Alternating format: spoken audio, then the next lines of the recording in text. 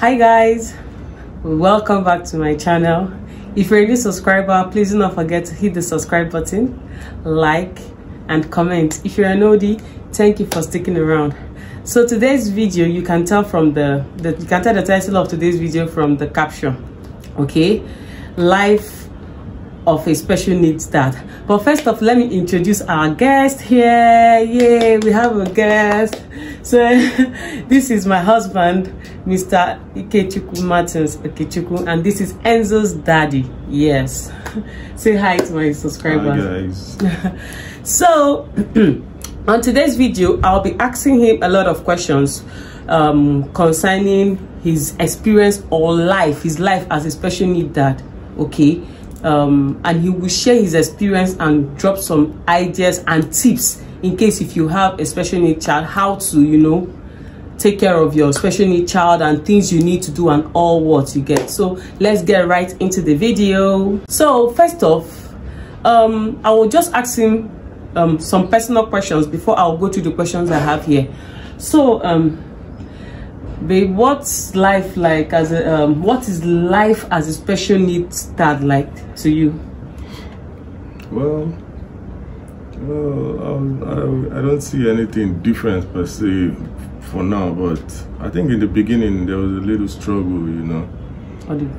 There was plenty of struggle, you know. We were always saying, God, why? You know, I remember the first day going to the hospital, rushing him to the hospital, you know, with an ambulance when my wife gave birth. You know, the first day from the theater, she hadn't even seen him. Right. I rushed to the hospital to loot, precisely, you know, in an ambulance. And in the ambulance, I had so many thoughts, you know. I was like, wow, I'm supposed to be rejoicing now, but see me rushing to the hospital, you know. That was the advice they gave us, that we have to rush him so that he doesn't get infected, because he had a wound. He had an open spinal cord. Yeah. So they had to do a quick cosmetic surgery, you know, to correct it and close it up, you know. It wasn't a corrective surgery per se, but at least to close it up so it doesn't get infected, you know. So we rushed to the ambulance. I was crying, I was shedding tears. I was like, God, why? You know, it's my first issue, our first child. Why? That was just what I was asking. But, you know, after some time, you know, I got to love him the way he is. And I even forgot he was a special needs child. Even till now, I don't even see him as a special needs child anymore. So, so far, I just give thanks to God, you know, for giving us the strength to pull through. And, you know, it's not been an easy journey, but at all. We knew. But man. Okay, thank you. So you guys have heard it, and he actually said basically everything I said in my first video as a special needs mom. I will try to put the link in the description box for those of you that have not watched that one, life of a special needs mom. Okay, so I have some questions here to ask him, and I hope these questions and answers will actually help you in case you are struggling and you have a special need child. Do not give up. Hang in there. You're a caregiver. You're a caregiver. God gave you that child to care for him or her. It wasn't a mistake, trust me. And God didn't give you a special need child because of your sins or anything. Not at all. God knew you can do it. I know in your own mind you are telling yourself, nah, I can't do this, I can't handle it, but God gave you that child to care for him or her. I know in your heart and in your mind you might be saying you can't do it, you can't do it, but the truth is that God created each and every one of us. He sees our heart, so he knows that you can do it. He knew you can do it. That was why he gave you that child. So hang in there. You are doing a great job, mom and dad. So that's it. So the first question says, tell me how you discovered your child had a disability. Well, unfortunately, I'll say unfortunately, because I believe we were supposed to have found out earlier than that. I think it was about 8 months. Yeah, 8 months, few weeks before my delivery. Right. So I think that was really late to discover such. I don't know who to blame. Well, I won't start blaming anybody, but deep inside my heart, I know that there's some people that should take the blame. Right. But that's bygone. You understand? So it was at 8 months, right? 8 months. Yeah. Okay, good. He's actually right. We discovered 8 months when I was 8 months pregnant. He actually suggested I go do my scan in another scan place, and on getting there, they told me that my baby had an issue, that we needed to see a doctor with the scan results. So it was pretty late, trust me. I'm sure if we had actually detected it earlier on, the story would have been different. But as well, God knows the best. That's all I can say. Okay, so the next question says, what things have you found to enjoy about having a child with special needs? Wow, I wish we could have been doing this video with Enzo him, right? Outside, you understand? Such a sweet boy. You understand what I'm talking about. You understand how I feel about him being around. As in, I would say, I don't want to, discriminate between my children, but I don't know. I have a special place. He has a special place in our hearts, right? True, true. I don't know whether it's because of his condition or whether his personality. Because the guy is just too. He's just too. Don't worry, I'm sure we'll make a video with him one of these days, so you guys get to see him like in his full flesh and all that stuff. Okay. The next question says, what has God taught you through your child with special needs? Well, God has taught me so many things, and one thing God has taught me is to take things the way it is, and just, I don't know, what would I say, patience. Exactly, that's the key word. In my own way, and in my own terms, I would say patience, actually. And accepting my faith. Yeah, accepting things the way it is. It is, exactly. Regardless of, the situation. And don't worry, be happy. Simple, I'm telling you. Don't worry, be happy. Okay. So the next question says, what are the challenges you face as a parent to a child with special needs? Do you really face challenges? Well, I think the challenges we face is just the normal, taking care of him, which we have people to help us. Yes. You understand? But like I said in my previous video, yes, we have people helping us actually. Yeah, but sometimes, taking him out. Right. You have to, he doesn't walk, so you can understand how stressful it can be, moving from one place to another.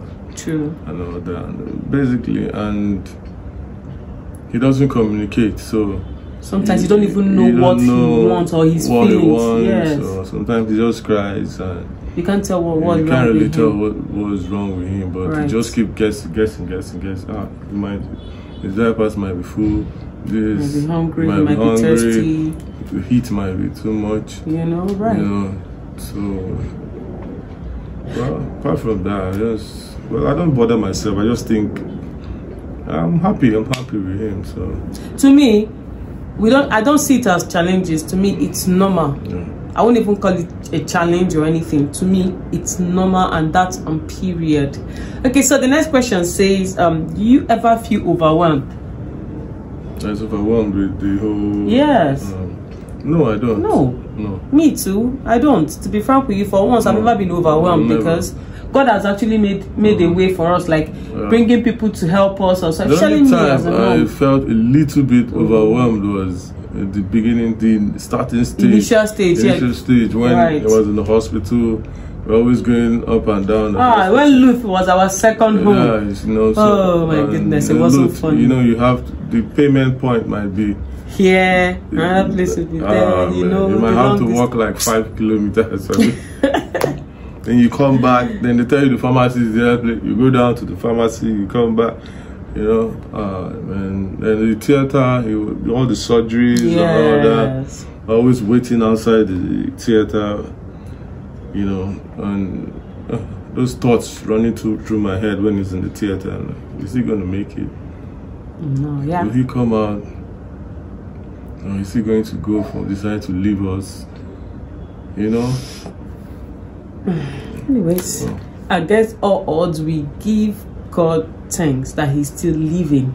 God alone is our source of strength and that of Enzo. That's all I can say at this point. I'm telling you, you know. So the next question says, what are your child's strengths? What does he enjoy doing? Zozo. By the way, we call him Zozo. He likes biting me. Zozo. Biting me. I think that's way of expressing his love. Anyways, to me, what I would say Enzo enjoys doing is sleeping. He enjoys to sleep. He enjoys to lie down. You know, that kind. Yeah. That's comfort place for him. He knows the time to sleep and the time to wake. Yeah, he enjoys to sleep. Like, he enjoys to, you know, lay down. Once you lay him on the bed, it feels like as if you've done everything. Like, you know, every good thing you can do for someone. That's how, you know, that's basically what I would say he enjoys a lot. And again, when you come close to him, you give him a kiss, you know, those kind of things. Play with him. He loves things, like he enjoys them, you know. So that's it basically. The next question says, what kind of struggles does your child have because of his disability? Well, there's no one struggles, like, you know, he can't stand, he can't walk. You know, at this age, he's 4 years old now. Yes. He should be walking, talking. He doesn't talk, he doesn't communicate. So, yeah, you know, he still blabs like a baby, like a toddler. You know, so I think basically there's and he can't tell you when he wants to go to use the toilet. Yes, you know, when he's hungry. Those are his struggles actually. He can't communicate. Major. So, yeah. Okay. So the next question says, how does having a child with a disability affect your other children? Oh, it doesn't affect them. No way. Zero. Nah. I think I don't know, I think they see him as a baby. Yeah, they're like, exactly. Baby, you know, the way they treat him, you know, he doesn't walk, he doesn't talk. The way they pet when he cries, I'm so sorry, I'm hugging, you know, all that stuff. True. You know, like, they actually love him. They actually see him as their baby brother or something, and they don't actually know that he's their older one, probably because they are still tender. With time, as they grow, I'm sure they will understand. Right. I'm sure one day you hear things like, Daddy, Mommy, why is Enzo not walking now? Yes, now they've not started asking us why questions. Why is he not talking? Enzo, get up now. Right. Enzo, let's play. You know, all these kind of things, but right. It's well. So the next question says, what progress have you seen in your child since his initial diagnosis? Well, I would say his awareness has increased. True. He's very much aware of his environment now, unlike before. You know, and his sight is better. Right. Unlike before. Yeah, and his movement, his body movement. Yeah. He's very agile now, very active. His body is very strong now. His trunk muscles are very strong. Because I can remember that first 3 years, his trunk muscles were not really that strong. But now, he will see to be, you know, those active. I'll be like, this boy, you know, not too much, you know, all that kind of stuff. So, well, he's doing well. So far, so good. We can say he's actually doing well, you know. From the time we had him till now, he's actually doing well. I would say he's actually meeting some milestones. Yeah. You get, and I'm sure with time he will actually get there. So that's it basically. So the next question says, what treatments or therapies have been successful for your child? Which the physio has been, well, I would say it's about 30%, over 100. How about occupational therapy? Yeah, I think that one has worked more. Okay. So, he's more aware. And speech therapy, speech therapy. I don't know. He makes sounds. Unlike before. Unlike before, yeah. So there was a day I even heard him say "mama, mama." I came back and my husband told me he said "mama." Oh my God, my emotions that day, God. So it's a slow process. So. Yes, it's actually a long-term thing. Yeah. It's not like we are expecting anything from him now. See, he can do anything at any time. We are okay. We are not pushing him, we are not rushing him. You know, all the delayed milestone, by the special grace of God, we know he's going to actually reach them. He will meet them. You know, so basically we are taking it one step at a time. Okay, so the last question is what concerns do you have for your child's future? This is a very tricky question. My concern mostly is you know the society we live in, right, discrimination, yeah, people don't really value children with special in this needs. country, and that's why you have special schools where they take them to, exactly, somehow, separating them from the normal kids because of cases like this. And I think the teaching is different too, so you don't even expect them to be in the same level, right? Yeah, so my major concern is that discrimination, how will they, and how he will cope, even how we're going to cope with him when he's older. Yes, carrying him around will be heavier.